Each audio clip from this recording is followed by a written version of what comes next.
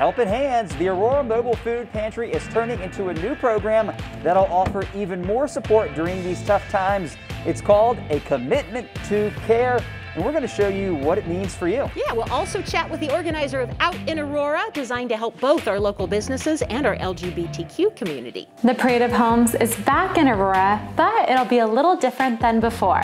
I'll explain. I'm at one of the Aurora History Museum's newest exhibits taking a lie detector test, and I'm not having a good time. Okay, maybe I'm having a good time, but you won't want to miss this. Plus a message for parents from your child's teacher. Keep up the good work. That story and many more straight ahead on Aurora Now.